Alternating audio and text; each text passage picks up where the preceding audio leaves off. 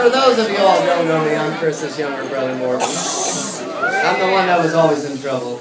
I didn't really prepare anything, and bear with me here. I just want to start off by saying, Chris, Lea, love you all more than anything in the whole world. I'm alright, sorry. Other than Carrie. I've always thought of Lea like my sister from the first day I met her. Chris has always been there. He's been the best brother ever.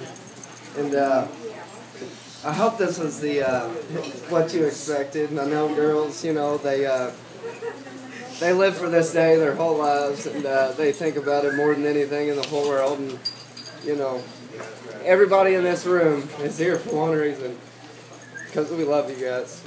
And I love you guys more than anything in the world.